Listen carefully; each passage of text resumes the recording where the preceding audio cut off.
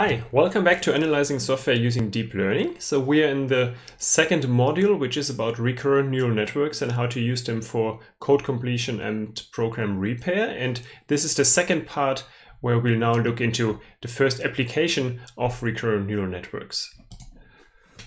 So what we had done in the first part was to look at RNNs and how these models actually work in general. And now we look at one concrete applications of them, namely for code completion with statistical language models. As most of the things we talk about in this course, this idea is based on a paper that appeared relatively recently. So actually, this is one of the earlier papers in this whole space because it appeared at PLDI 2014. The concrete application that RNNs are used for here is code completion. What is code completion? Well, it's something that you've probably already used when you have programmed in an IDE. So given a partial program, a program in which some pieces are missing, the goal is to find some code to fill in these missing pieces. So your program has some holes and you want to have, in this case, a model that predicts what to fill into these holes. In most IDEs, you have at least a basic version of this code completion. So if you press the right shortcut in the IDE, it will, for example, propose the next method to call or maybe what variable to use. What code completion is about here is slightly more advanced than what you get in most of today's IDEs, because it is not just about fitting in individual tokens, but it wants to fill holes with sequences of method calls. So specifically, the code completion system wants to tell you what methods to call next and what arguments to pass to these methods. So let's have a look at a concrete example, which in this case is a piece of Java code that contains a couple of statements, but is still missing some code. So if you look at this code and know Java a little bit, you may figure out that this is code for the Android platform because it's using some APIs that are commonly used in Android. And then in this if statement here, there are actually two things missing, namely what to do if the if condition is true and what to do if the if condition is false. And filling in these holes H1 and H2 is exactly what the code completion system is supposed to do. And specifically, it wants to fill in these holes with method calls that come also with the arguments that you are passing to the method. So now to fill in these holes, the approach that we are talking about here is using a so-called statistical language model.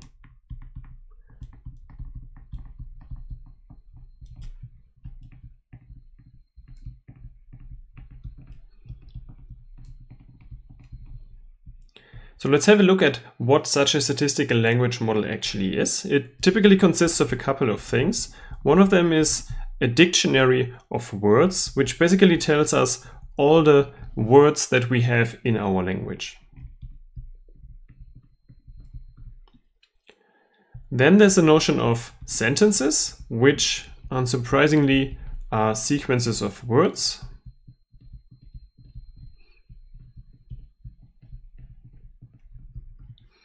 And then there's some model which helps us to predict what sentences are normal in this language by basically defining a probability distribution over all possible sentences. So for every sentence, this model is telling us how likely this sentence is.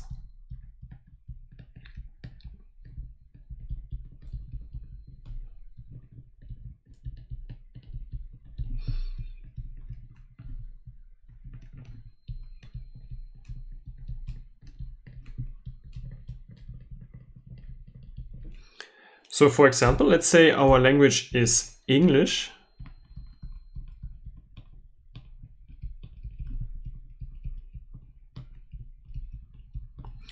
Then if we ask this model about the probability of a sentence consisting of hello and world, then probably this sentence has a higher probability than a sentence that has the same two words, but in the other order, because it says world hello. And by knowing how likely these two sentences are, you can basically tell which of them is probably the correct sentence.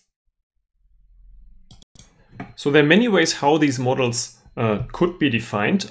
We here focus on the most basic kind of model,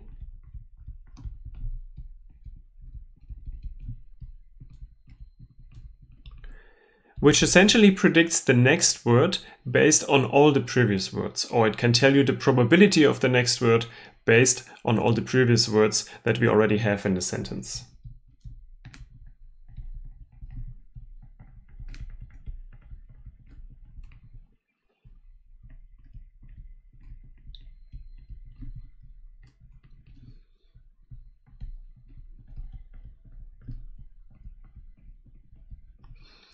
So mathematically, this means the probability of a sentence is given by multiplying for all the words ranging from I to M the probability that we would pick a word WI given some information about the past, which similar to the RNNs, I'm here calling age of I minus 1. And specifically here S is this sequence of words W1 to WM, and HI are all the words up to the point in time I.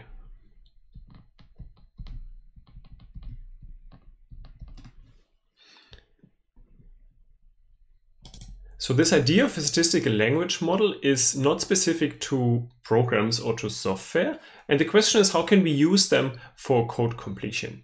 So the basic idea is to use a model that can predict the likelihood of sentences by basically formulating programs as sentences. So what we do here is we will look at program code as sentences in a language.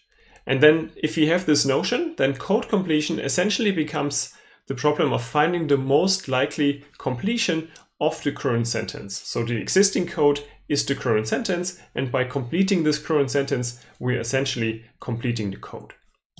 Now this is an interesting and very general idea, but there are of course a couple of challenges if you want to make this a reality. So one of them is how to actually abstract source code into sentences. There are many ways how one could do this, and we will look at one specific way here in this lecture.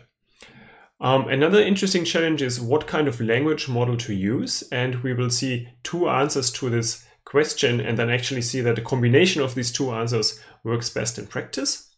And finally, there's the question of how to efficiently predict a completion, because you want to use a code completion tool typically in an IDE, where a programmer needs a tool that is quicker in suggesting how to complete the code than the programmer would be in actually writing it herself or himself. So let's now have a look at how the approach that we are talking about here, which is called slang, is addressing these challenges. So here's an overview of the approach, which I've shamelessly stolen from the original paper at PLDI 2014. So at the core of all of this is a statistical language model that we have just briefly talked about. Then the approach has two main phases. One is a training phase, during which this model is trained to basically learn the language that it's modeling. And then once we have a trained model, there's a query phase where we're using the trained model in order to provide code completions. For the training phase, we need some training data set, which basically consists of code examples, which are abstracted into sentences, and we'll see how this works. And then in the query phase, the approach is given a partial program that has some holes, which are again abstracted in the same way as during the training phase, giving us a sentence with holes. And then we can look up in the language model what candidate sentences it suggests to fill into these holes. Then we can combine this with some additional constraints that we get from the original program, and then at the end provide some completions to the developer. So let's now look deeper into the individual components of the approach, and let's start with the language model, because this is really the core of the approach. So as I already mentioned, there are two different language models used in slang, and one of them is actually not a deep learning based language model, but it's an n-gram language model.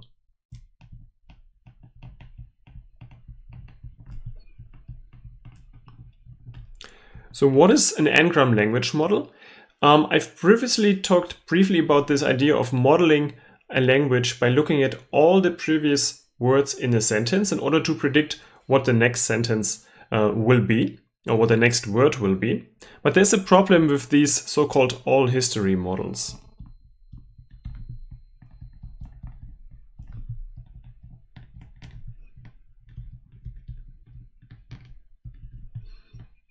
And this problem is that maybe you haven't seen anything that started exactly as the sentence that you're being provided in your training data. So let's say you have some previous or some partial sentence HI, then maybe your training data does not really have any information about what comes next, or maybe has just a small number of examples that are not enough to make a good prediction.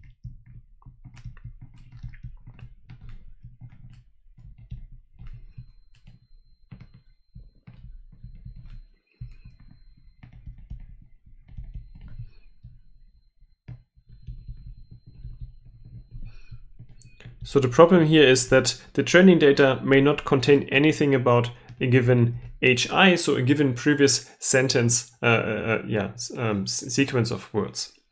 Now the idea of an n-gram model is to not look at the entire history, but to say that the next word only depends on the n-1 previous words.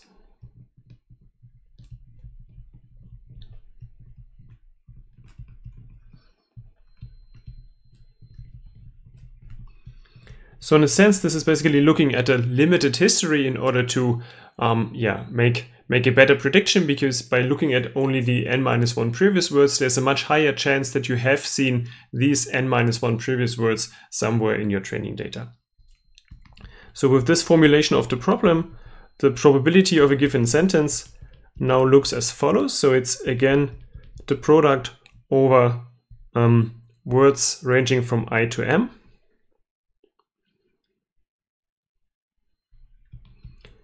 Where for each word we look at the probability of this word wi given the previous words, but only the n-1 previous words.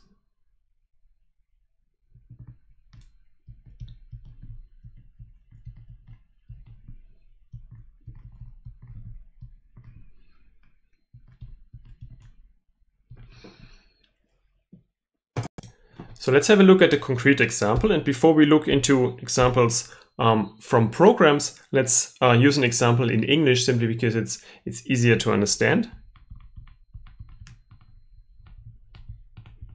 So let's say we want to predict the probability of the sentence to be or not to be. And let's say that our n for the n-gram is 3. So the model predicts every word looking at the 2 previous words before that word. So in this case, the probability of this entire sentence will be the product of the probabilities of all the words in this sentence, each time looking up to 2 words back, if there are any words, of course.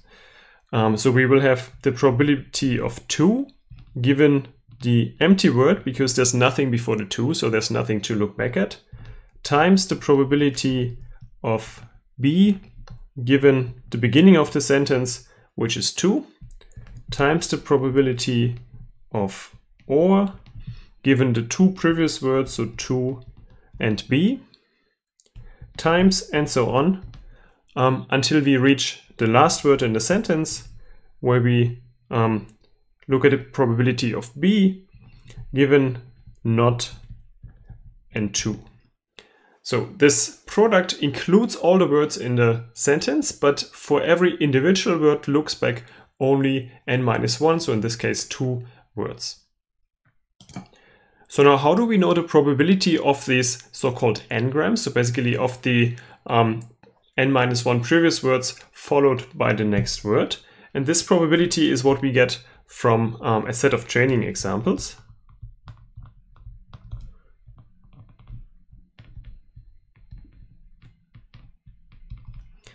Which helps us to estimate basically for every n-gram how likely it is.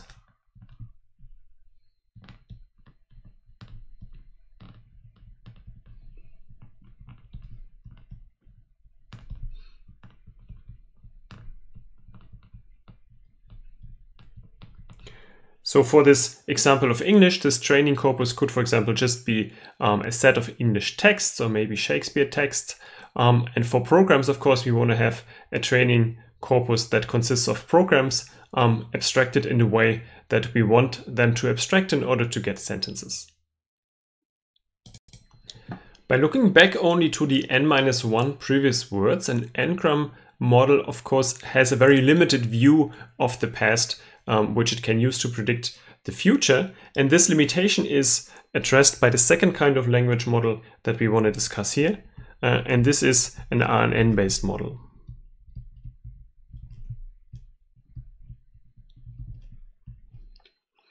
So this model looks like a recurrent neural network, like an RNN that we already have seen earlier in this course. Just that now the input is the previous word in the sentence. And then what the RNN predicts us is the next word in the sentence. And because this is an RNN that has this recurrent connection up here, it is able to store information about all the previous words.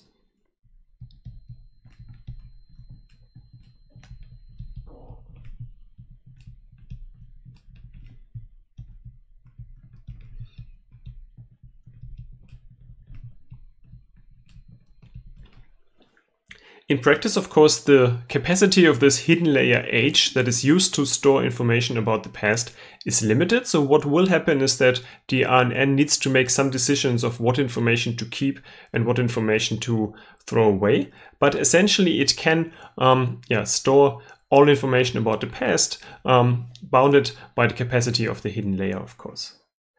How do we encode these words, the previous word, and how is the next word predicted? So here we need some encoding into a vector.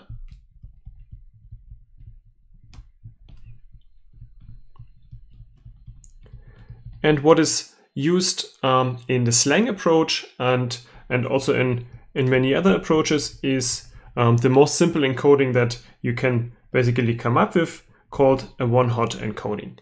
Later in this course, we will see some other ways of encoding parts of programs or also natural language words into compact vectors. But for now, let's stick to this one-hot encoding. So what does one-hot encoding really mean? It means that the length of the vector is equal to the size of your vocabulary.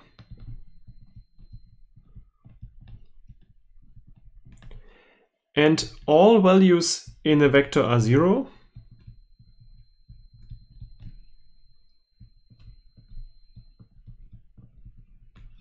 Except for the position of the word that we want to represent. So every word in our dictionary has one position in this vector. Everything is a 0, but we have one specific element set to 1 in order to say that this is the word that we want to represent.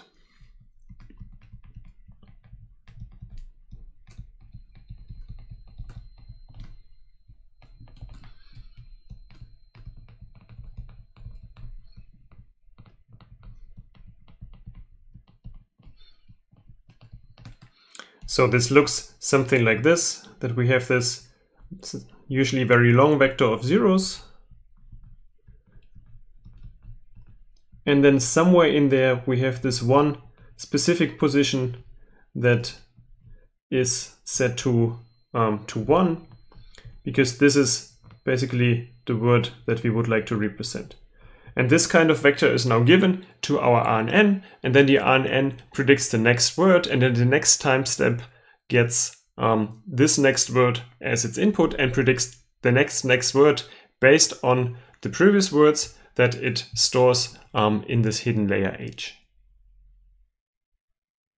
So now to use any of these language models, the n-gram-based one or the RNN-based one, we need to represent source code as sentences. So we need to define what the words are and how to compose sentences from them.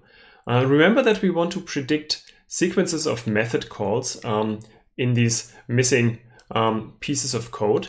So what we'll do here, or what the approach does, is to abstract code into sentences by basically saying that every method call is a word and a sequence of method calls then is a sentence.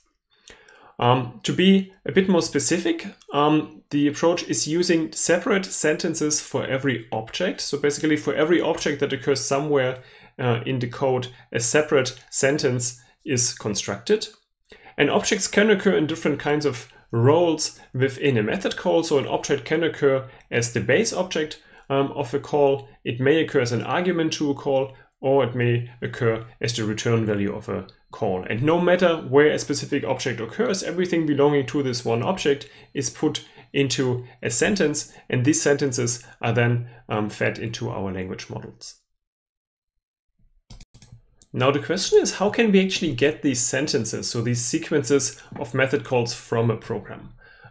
As in practically all program analysis tasks, there are basically two options. One is dynamic analysis and the other is static analysis. So let's first look at this first option, dynamic analysis. Dynamic analysis means that we are executing the program and then during the execution observe something, and in this case we would observe all the method calls that happen. The big advantage of dynamic analysis is that we get precise results because we see exactly what is happening during the execution and do not have to approximate anything. The big disadvantage is that we can only analyze the code that actually gets executed, and if there's some part of our code corpus that never gets executed, we will basically not see anything about this part of the corpus. Let me illustrate these advantages and disadvantages using this little example down here. So we have an if statement that depends on some value we don't know because this is read from some input, and depending on this value, we are executing this branch or that branch.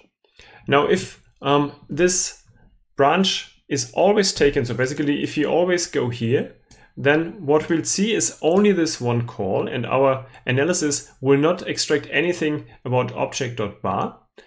So it's missing some information that may be potentially interesting, but just for our executions is never executed. But at the same time, the information we get is very precise because we get it from a concrete execution and know that whatever we see has indeed happened. The other option for extracting information from a program is static analysis, which does not execute the code but reasons about possible executions without really executing the code. The big advantage of this kind of approach is that we here can consider all execution paths, which means we can basically consider all possible executions that might happen in any possible execution. But the big disadvantage is that there's some pieces of information we just don't know without executing the code. And as a result, we need to abstract and approximate the actual executions in some way. Again, let me illustrate this with an example. Let's say here we have again an if that depends on the input, so we do not really know whether this branch gets executed.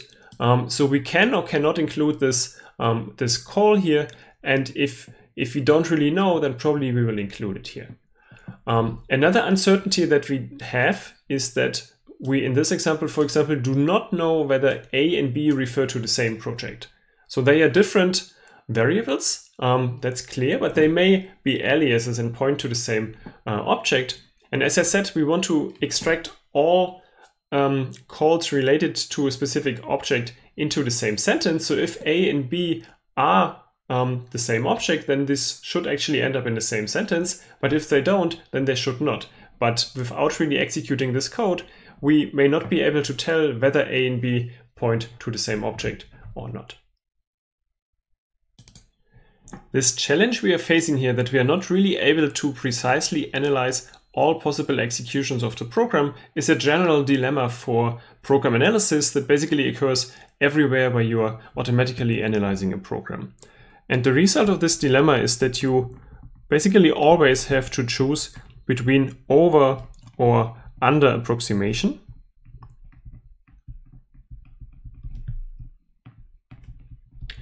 And we'll see in a second what exactly this means. So to explain what I mean by these terms, let's suppose we have some program P and some input I or some inputs I. And as a result of running the program with this input, we'll get some behavior, which I'll denote with P of I. Now, if you think about the space of all possible behaviors of a given program, then there may be some behavior P of I1, there may be another possible behavior P of I2, and yet another possible behavior P of I3. Now, what we would like to see ideally in a program analysis is this set of all possible behaviors.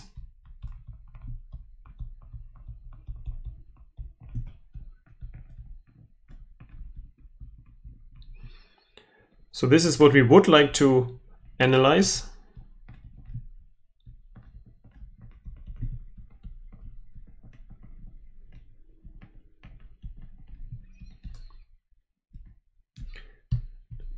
Ideally, but as it turns out, this is not really possible, as I've already illustrated with these simple examples on the previous slide. What we instead have to do is we have to decide whether we want to over or under approximate this set of possible behaviors. And one way to approach this problem is to just look at a subset of these possible behaviors, which is what is called under approximation.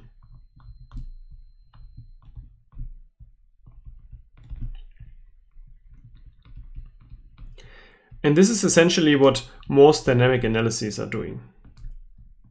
So these analyses are executing the program with some finite set of inputs, and as a result they see some finite set of behaviors which may not cover all possible behaviors, and as a result they are under approximating the set of all possible behaviors. The other option is to basically go in the other direction and to consider some behavior that is actually not possible. So there's some behavior here that is not really possible, but nevertheless considered in this green set. And this is what is called an over approximation.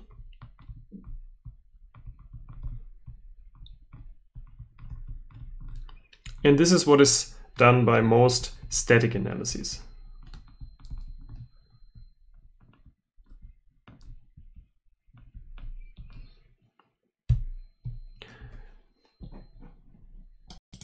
So now, given these two options of under approximating with a dynamic analysis and over approximating with a static analysis, Slang is taking the second option. So it's running a static analysis to extract call sequences that are then used as sentences for our language model.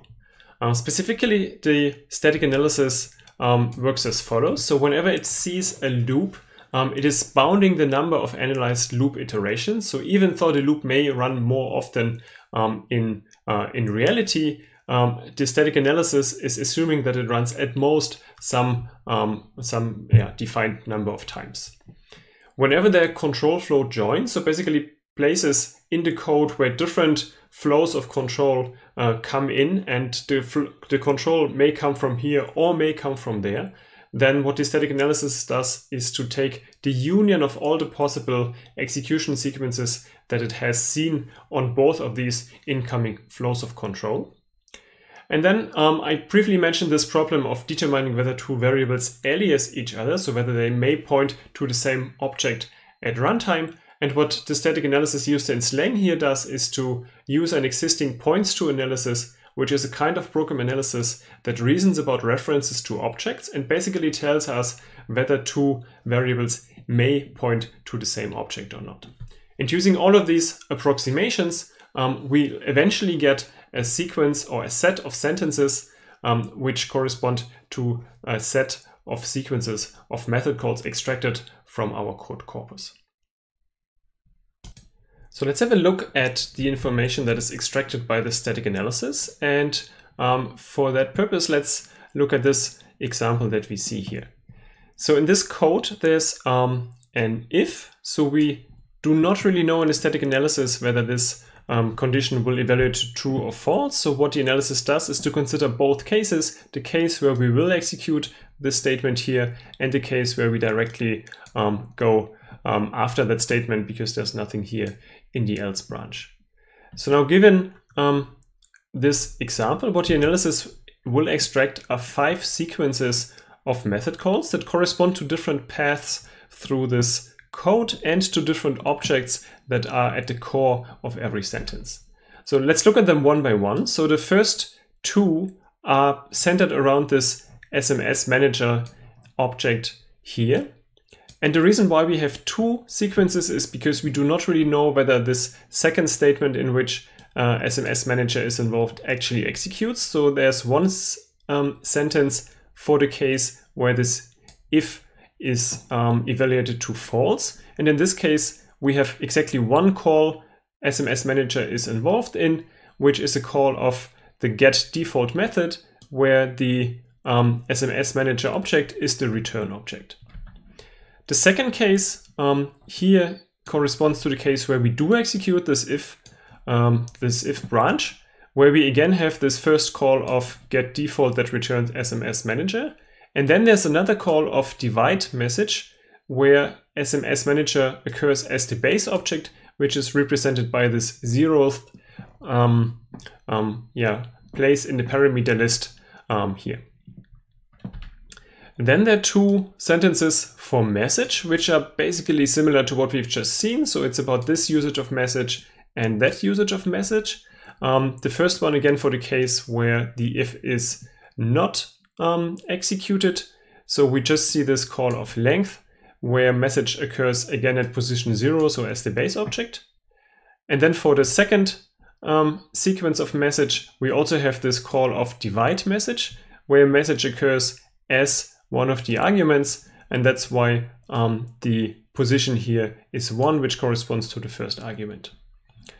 And then finally we have another object here, namely this message list, which occurs only once as the return value of a call to divide message. So we have another sentence like this. So basically each of these sentences here consists of a sequence of calls, and each of these calls consists of a name and a position where the core object of this sentence occurs in.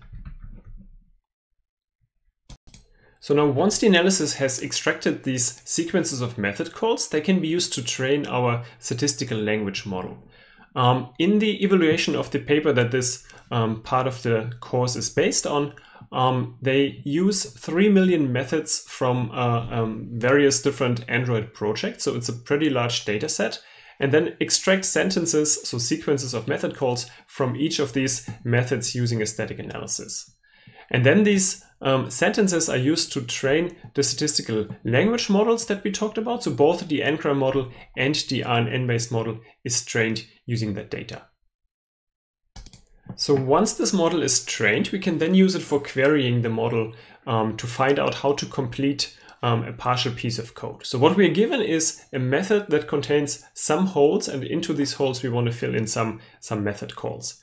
So what the approach does is to go through each of these holes, and for every hole consider all possible completions of the partial call sequence that is already in the given method. In reality, it's not really going through all possible completions, as I'll tell you in a minute, but for now you can basically assume that it is considering all possible completions. And now for each of these possible completions, so basically each of the ways the existing calls can be complemented by additional calls, the approach is querying the language model and then gets a probability that this is the right completion.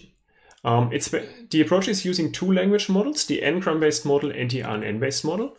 And what the people who did this work found out in the evaluation is that the average of both the prediction of the n-gram model and the RNN model is actually the most effective in finding the right completion.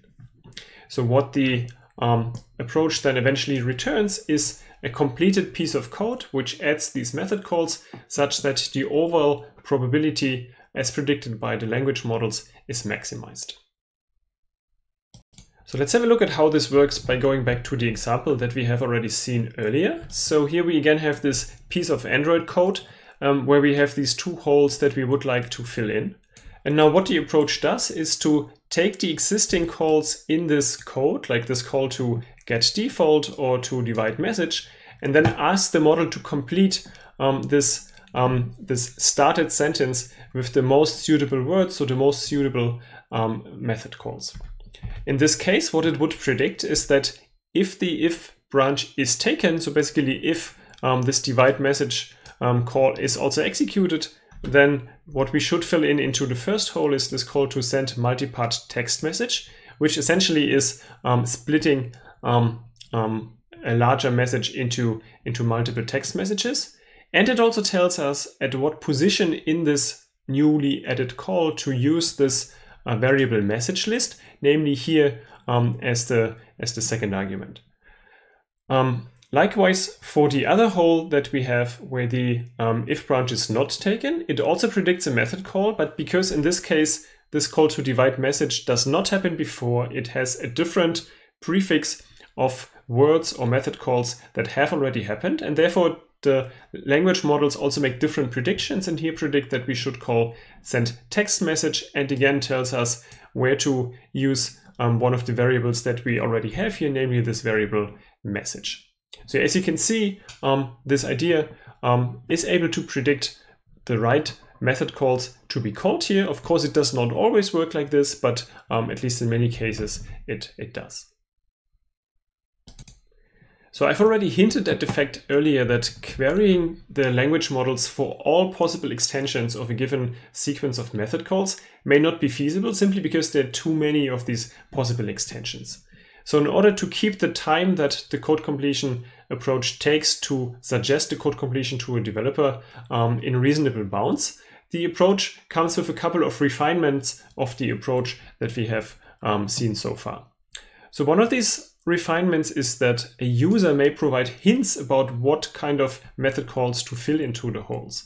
So one of these hints is about how many different calls to insert, and another one is about what objects to possibly use in these method calls. And this reduces the search space so that the language models have to be queried less often. Another refinement is to replace some infrequent words, so some infrequent method calls, with a special word unknown, which basically means the approach is not at all reasoning about these infrequent method calls. It is also not able to predict anything about them, but at the same time significantly reduces the search space. And then the final refinement is about using a simpler language model as a pre-filter to decide what queries to ask the other language model with. And this simpler language model is a bigram model, so basically an n-gram model with n equal 2, which means we're taking the previous call and then just ask what is a likely next call, and out of these likely next calls, the full queries for the language models are constructed so that only a subset of all candidates that would otherwise be asked are given to the language model.